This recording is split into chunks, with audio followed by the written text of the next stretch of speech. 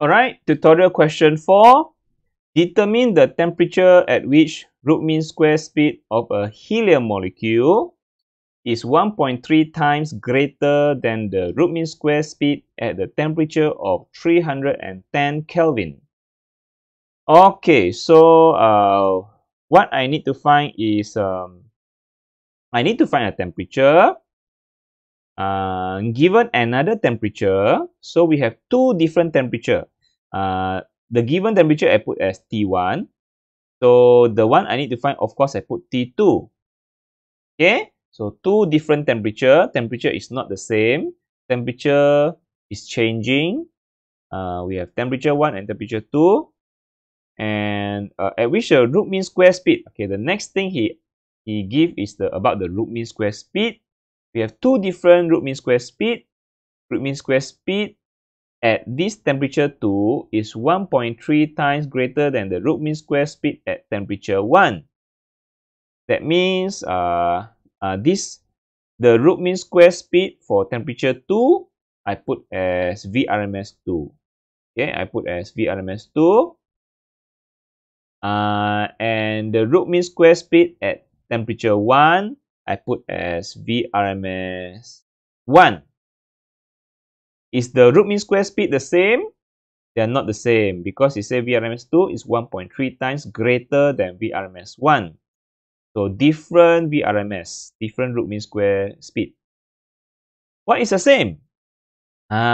He's saying that this question is circulating about helium molecule only. Yeah, it's about helium molecule. He's saying that the root mean square speed of helium at this temperature 2 is 1.3 times greater than the speed of helium also at another temperature. So the thing constant here is the mass. The mass of one molecule is constant. Okay, we are using just now the question 3. We are using two different molecules. We are using hydrogen and nitrogen. Hydrogen and nitrogen. Only the temperature is constant. This time, our temperature changing. We are using, unlike the question 3 just now, we use two different molecule, hydrogen and nitrogen. Now we just use helium, only one molecule. So the mass is constant. Okay, the mass is constant. So now, whenever I have two different object, two different situation, 1 and 2, I always put in two different column. You see? So condition 1 and condition 2. So condition 1, I have VRMS1, and then I have temperature 1. Temperature 1 in Kelvin. Okay, good. Already in SI unit. Kelvin. Yeah? Make sure you must use SI unit. Must already in SI unit, Kelvin. Yeah? If degree Celsius, yeah, degree Celsius, you must change to Kelvin. Remember this equation? In this chapter, all the equation, PV equal to nRT, PV equal to nKT, this VRMS formula equal to square root 3 kT over m. All these equation, this temperature must always in Kelvin. Must always in unit Kelvin. You must change to Kelvin. If degree Celsius, you must change to Kelvin. If you remain at degree Celsius, then you are wrong. You get wrong answer. Okay, good.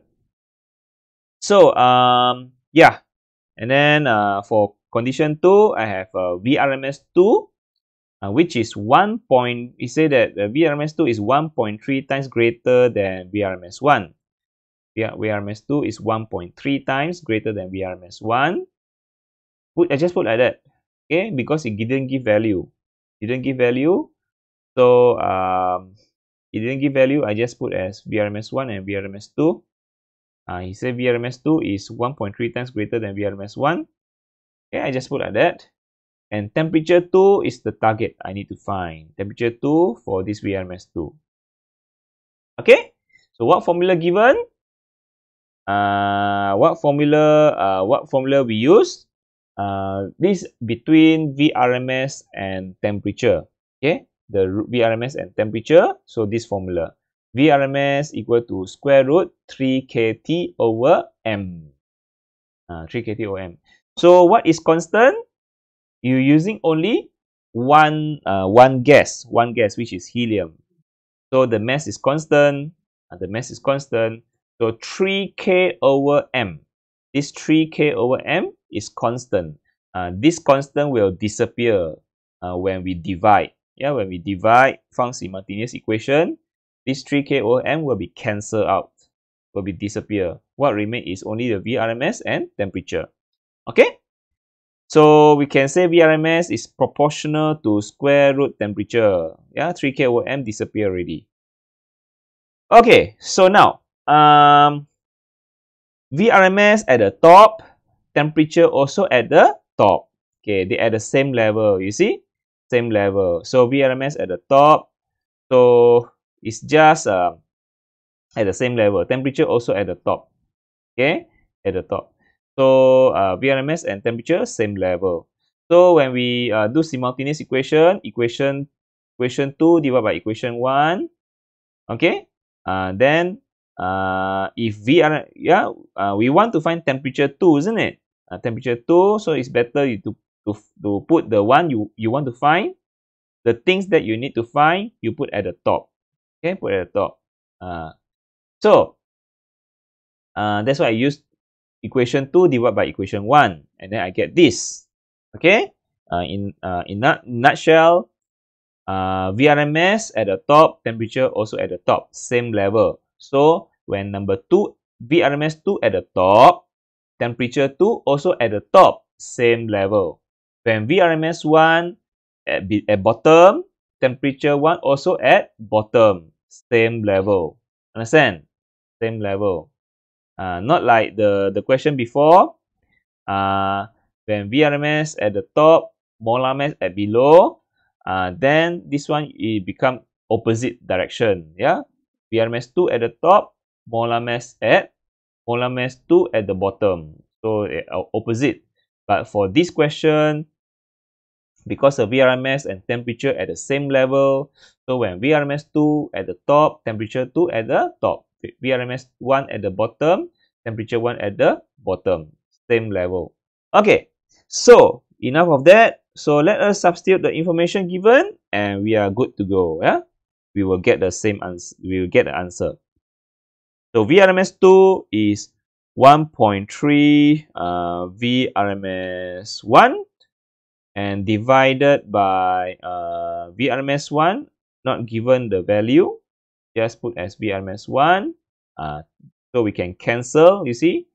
And then the temperature already in Kelvin. Good Lord, yeah. Already given Kelvin. So no need to change already because already in SI unit. Yeah. Remember the temperature need to be in SI unit. For this equation, the temperature you must change to SI unit first before you substitute. Okay. So we need to find temperature 2. Okay. So temperature 2. And then divided by temperature 1, which is 310 Kelvin, already in SI unit. So, okay, so then you can simplify, cancel the common, and then you just use a calculator to find the temperature 2. So, what answer for temperature 2? So, I calculated, I get temperature 2 is 523 Kelvin. That's it. So it's logic, yeah. It's logic because you see, VRMS 2 is faster than VRMS 1. Yeah, faster. So this one travel faster. So of course it is in a higher temperature. This one must be at a higher temperature. 500. For temperature 1 is only 300. Temperature 2 is go to 500. So when you go to higher temperature, the gas particle also move faster. At higher temperature, the root mean square velocity of gas particle become faster. At higher temperature, the gas molecule move faster. Higher kinetic energy, higher internal energy. Okay, so that's it for this question. Okay, thank you. So see you in the next video.